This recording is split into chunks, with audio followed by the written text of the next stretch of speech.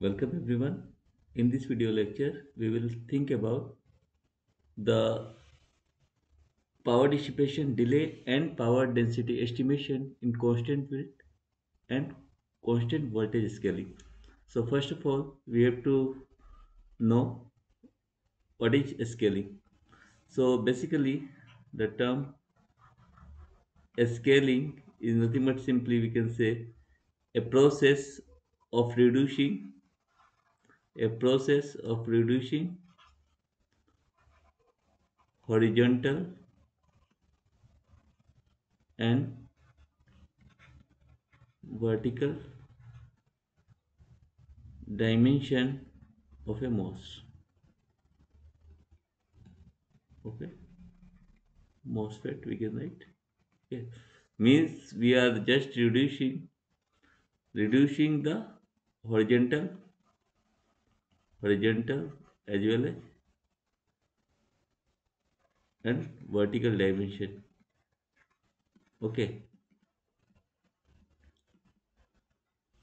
by some by some scaling factor by some scaling factor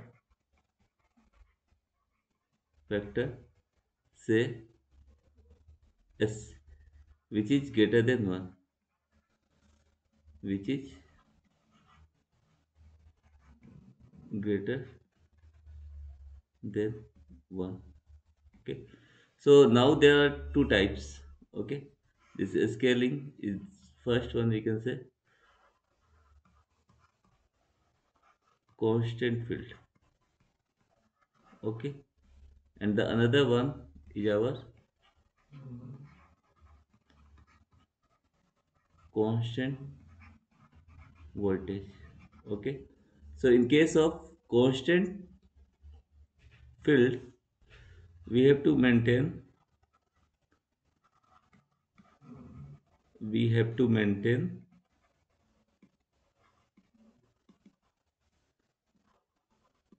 constant electric field. Okay, and in case of constant voltage, we have to maintain constant voltage or you can say the geometric dimension of the MOS device are scaled by some factor s. Okay, or we can say the dimension, we can write dimension of MOS can be scaled by keeping voltage constant. Okay, this one is some theory. Okay, now we have to move to the constant voltage and constant field scaling. So I am writing here constant field, and here I am writing constant voltage. Okay, make a line.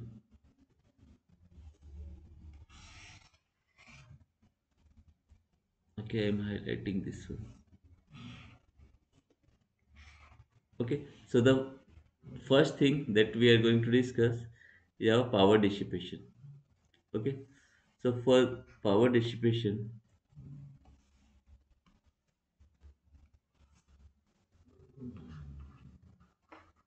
power dissipation,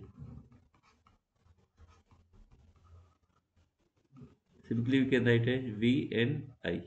Okay, or this one is a PD I'm writing. So power dissipation is VI. Okay, clear. So this one before scaling I am writing, before scaling power dissipation will be VI. Okay, in this case also the power dissipation equals to same VI before scaling.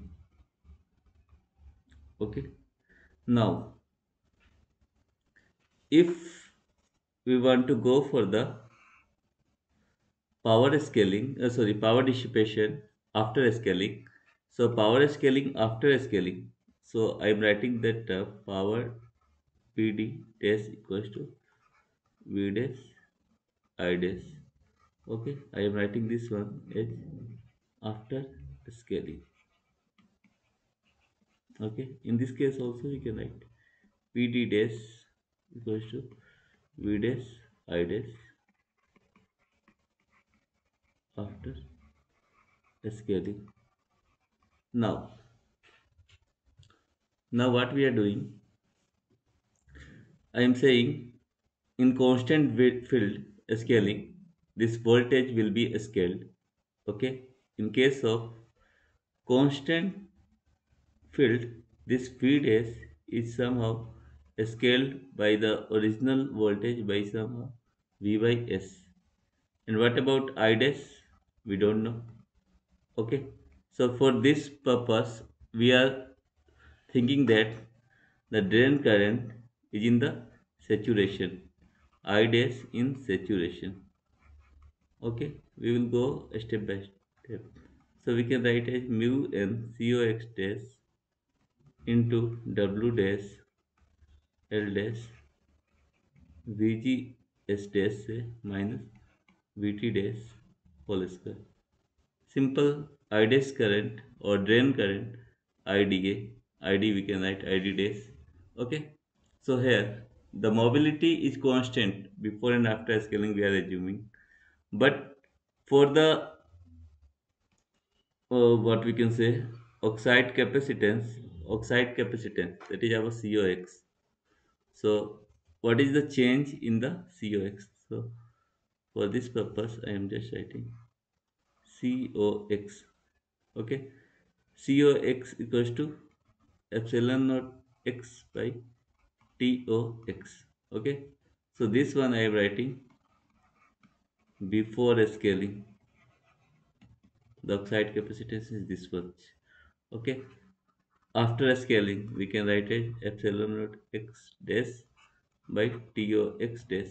So now this epsilon naught x, the permittivity we are taking as constant, and tox can be written as tox by s, because this one we have scaled by some scaling factor x by tox by s, so it should be s times of tox, so it should be s times of cox. So we can write cox dash is s times of cox. It is very important. Okay, because at the end we have to put this c naught x dash is this one. Okay, and the other term say wl, I am writing here. Okay, now this w dash is nothing but simply our w by s, and l dash the length is nothing but simply L by S after scaling, and VGS, the term VGS dash will be, because this is a constant field, so voltage will be also scaled, so it should be V by S. Okay, I am making one more this line. Okay, so again I am highlighting all this term. We have to replace. Okay, so now say this one is equation number 1. So now we have to take the equation number 1. So we can write as ID dash in case of saturation. I am writing SAT. Okay. So we can write as mu and COX should be our S times of COX from equation 1. From equation 1, now we are writing this one. S times of COX, and it should be W by S. We can write as L by S into VGS by S minus VT by S whole square. Okay, so this one will be S will be cancelled out. Here S square term will be there. So it should be simply, if we think it should be id by s. Is it okay? With the upper term, okay, one more line, we can write mu n cox vgs minus vt whole square, okay, and this s by 1 by s square, okay, this s cancelled, so it should be id by s. So this one is nothing but simply id set.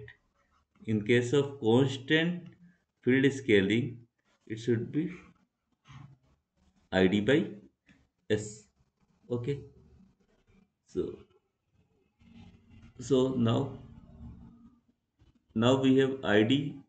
So now we have to go for the power dissipation after scaling. So we can write pd dash, okay, power dissipation after scaling is our what, v dash into id dash, okay, in saturation. So it should be v, okay, v by s into id dash. So it should be simply write I by s. So it should be vi by s square. So it should be our pd, simple pd before scaling.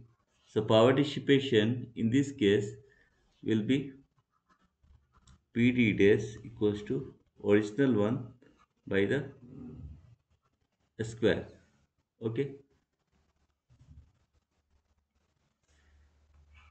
Power dissipation in case of constant or field scaling. Power dissipation in case of constant field scaling. So is it clear? So now we have to move for the, okay, I have to draw a line here. Is it okay?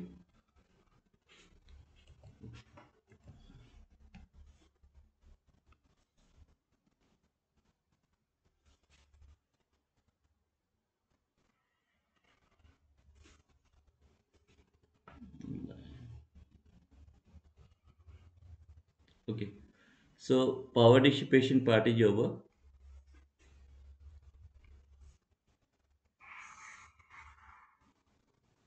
Okay. Now we have to go for this one. In case of constant field scaling. So PD dash is V dash I dash. Okay. So what we can write? Now again the ID dash, or this ID we can write as ID dash also we can write. Okay. ID dash in saturation, the same formula we have to write mu n cox dash w dash l dash vgs dash minus vt dash whole square. So this will be simply mu n s times of cox. We can directly write, because here we have already derived cox should be s cox, and it should be w by s, l by s, okay. And for the constant voltage scaling, it should be same as that of original one, okay. I am writing here in constant voltage scaling, VG dash is nothing but simply is the simple one. Before scaling and after scaling, the get to source voltage will be constant, and VT dash will be also VT. So there is no extra. We have to write same value. VGS and VT dash will be same. So this S will be cancel out.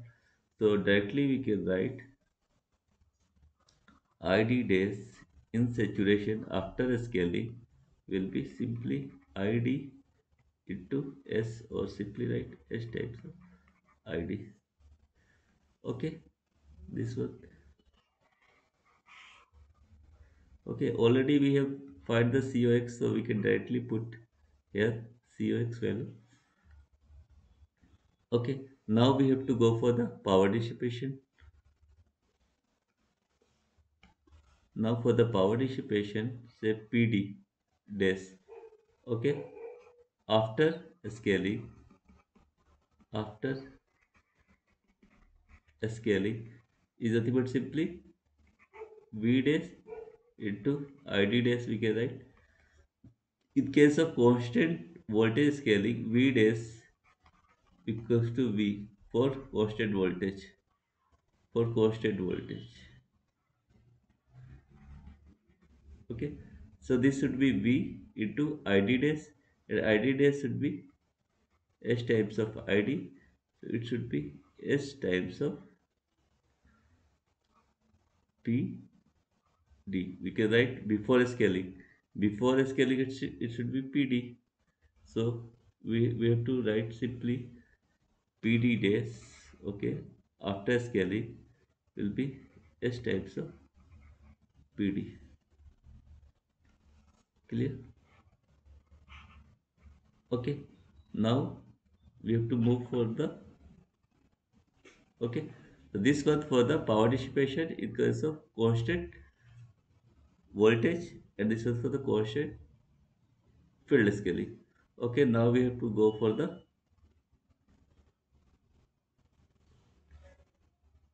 delay. Okay,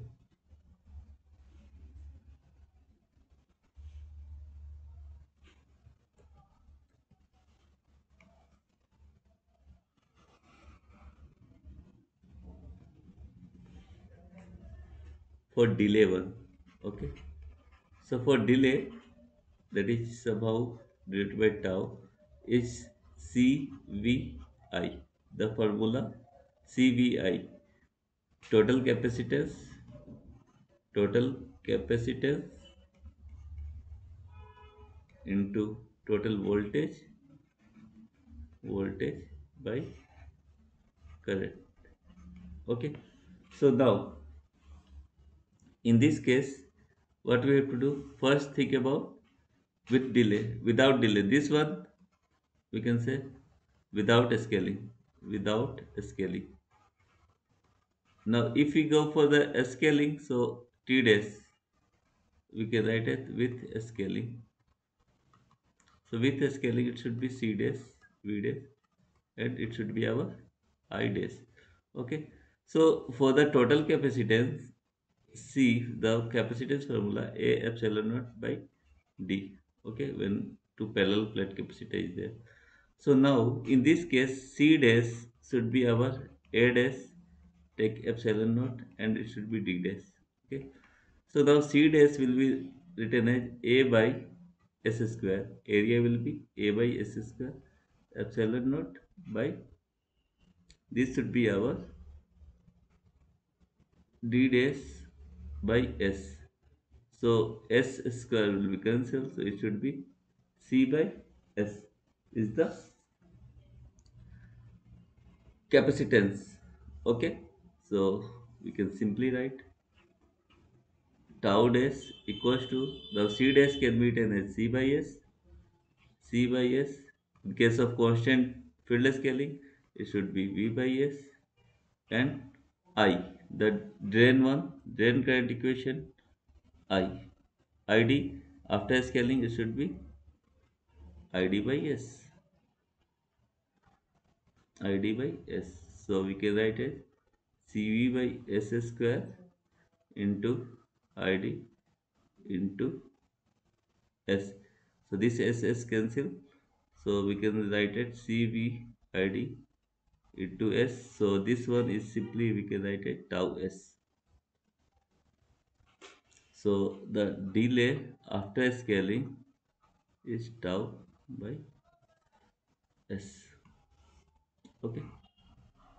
Now in case of constant voltage scaling, T days with scaling equals to, we can write C days V days by I days. Okay, so here C days simply we can write as C by S, already we have find, and V, so simply V, because constant voltage, due to constant voltage. And I days we have, that is our ID days is S times of ID. S times of ID. So we can write it CV S square ID, or we can write it tau by S square. So in this case, this T dash, that is our tau dash, with a scaling equals to tau by S square. Okay. So what we have observed that the delay delay, that is, okay, what we observe, delay, that is our tau dash, in case of constant field is greater than the tau dash of constant voltage scaling. Okay, delay is more, delay is more in constant field in comparison to constant voltage.